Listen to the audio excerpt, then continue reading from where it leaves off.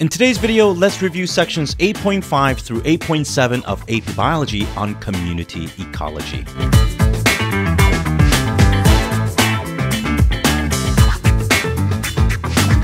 Hey guys, this is Mikey from Avo Prep Academy, and on this channel, we cover AP Bio content. In today's video, we're going to be moving forward onto community ecology in our review of this final unit of AP Bio. In ecology, we have a nested hierarchy of systems that show the scale and scope of our inquiry. As this image shows, we're now moving on from assessing characteristics of populations, as we did in our previous video, and moving on to understanding how these very populations of various species can interact within a similar geographical area. And as such, we can define community as a group of populations from different species living close enough to interact. Note that we do not primarily include impacts from abiotic features of a system in our analysis of communities. But in this chapter 54 of Campbell Biology, there are several major topics we do need to know, and they are as follows. 1. Interspecific interactions. 2. Symbiosis. 3. Community diversity, and 4. Disturbances and their effects. Let's explore each of these topics in that very order.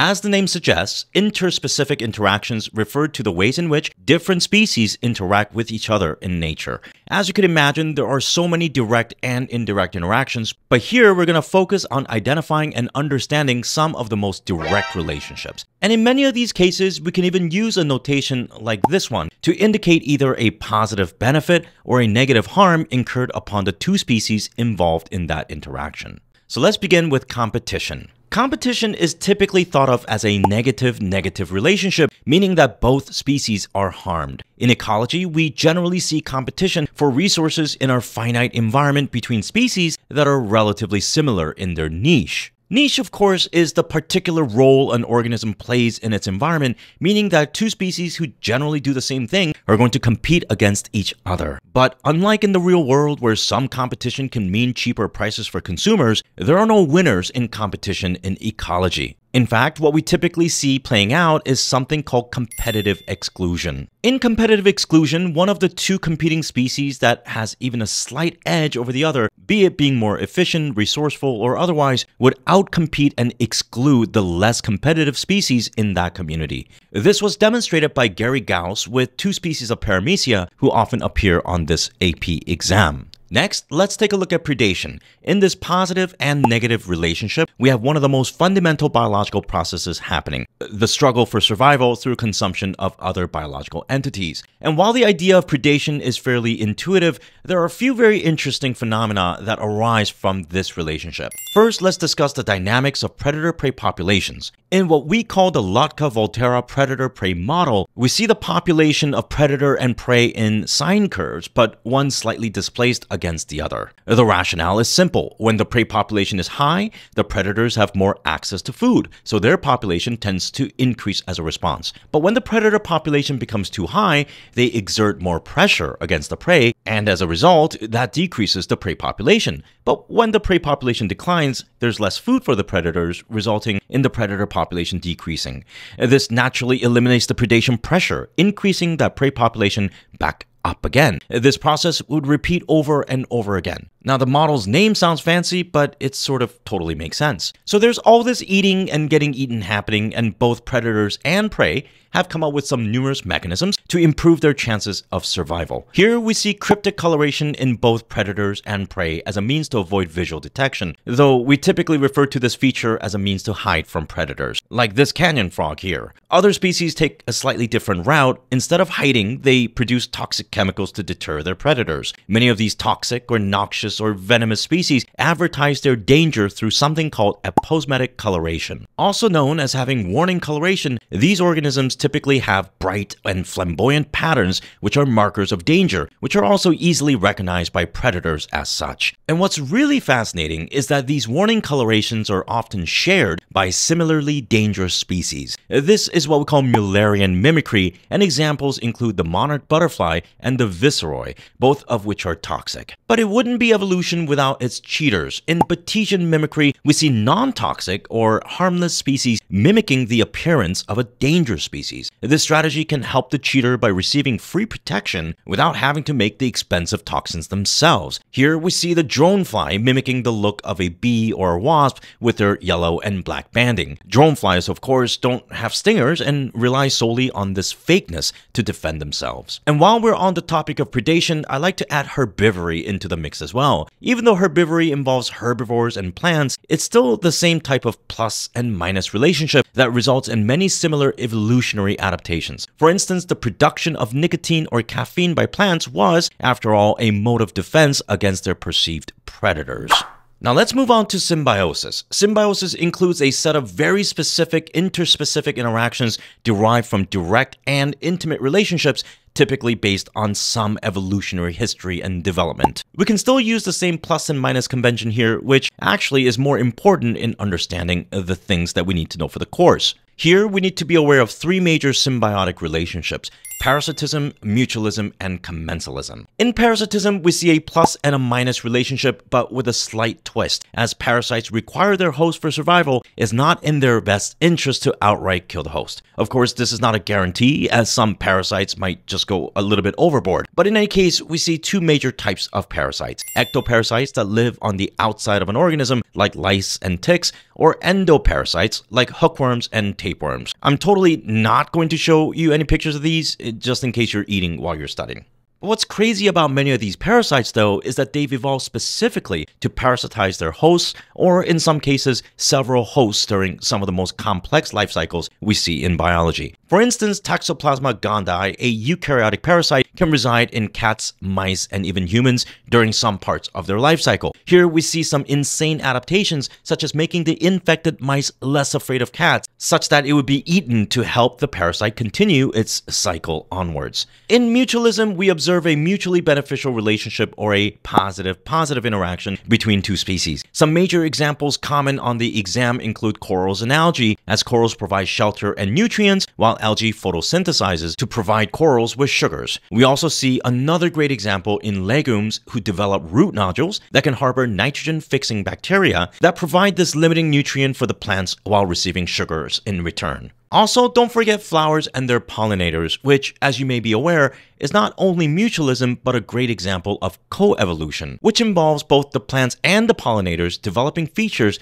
that match each other specifically. Last, we have commensalism. In this positive and zero relationship, we see one species benefiting while the other is neither benefiting nor harmed. A notable example is cowbirds, who often hang out near bisons who are grazing the grass. As bisons stir up insects from the grass and the ground, cowbirds swoop in and eat those insects. So here, bisons aren't really all that bothered, while the cowbirds are clearly benefiting from this activity. Now that we've looked at a ton of interspecific relationships and symbiosis, let's have a brief discussion on the overall community structure, and specifically its diversity. When it comes to species diversity, I think it's important to acknowledge that communities with greater diversity is generally more robust and resilient against the collapse of that system. The reason is quite similar to why genetic variation is important in your offspring as well as within populations. Greater diversity means that there are many species that have carved out niches for themselves in the complexity of the system. From primary producers all the way up to the high-level consumers,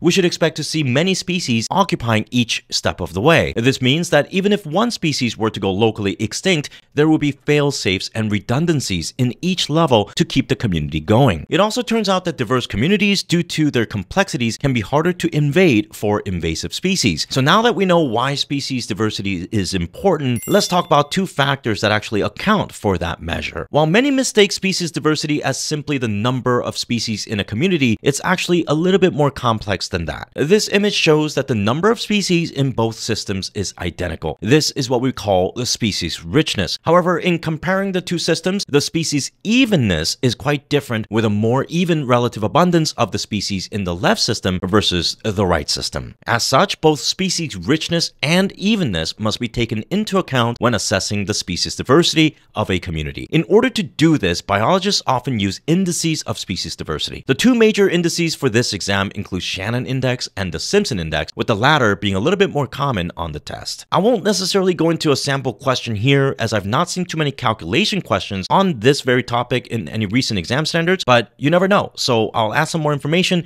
in the description below. Now, earlier I did mention invasive species, so let's take a few moments to talk about those as well. Invasive species are exotic species not endemic to the environment in which they are found. As you might expect, these species arrive at their new environment mostly due to human activities. Whether it be a seed in an ecologist's shoe or soil in the ballast of a transatlantic ship, what's important is that not all species are invasive, but some can be extremely and aggressively invasive. So over the years, scientists have identified certain traits and other reasons as to why they're so successful in this new environment. First, invasive species tend to be fast growers with rapid reproduction. This allows them to be very opportunistic, taking over areas before the native species can set their roots. Secondly, invasive species tend to escape their native predators or herbivores as they move to a new area. This idea, called the enemy release hypothesis, is thought to have a pretty big impact on the success of invaders. Some common examples include plants like garlic mustard and purple loosestrife, while animal examples include the European starling that have become quite a problem in eastern North America. Now, another special type of species we need to know about are keystone species. Now, keystone species are those that have disproportionately large impacts on the community structure. And when keystone species are removed, we see drastic changes in the species composition and sometimes even the collapse of a community. Some representative examples include starfish, which play an important role in being the only species that could really control bivalve populations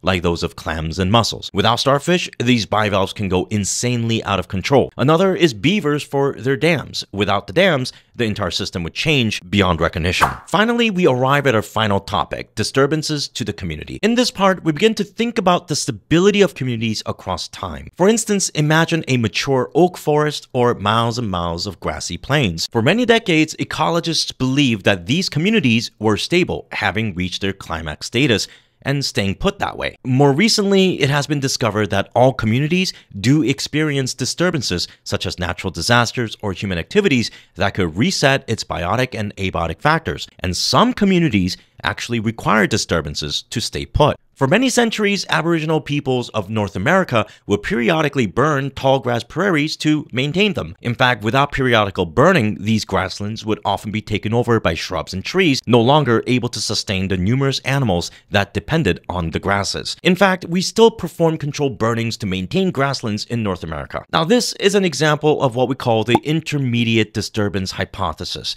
Under this idea, we see that communities with moderate levels of disturbances harbor more species diversity than those with low or very high disturbances. This actually makes sense, as too many disturbances would make it incredibly hard for any species to settle, while too few disturbances would give opportunities for certain dominant species to simply take over the whole place as its own. So that's all good for looking at disturbance in a relatively short period of time.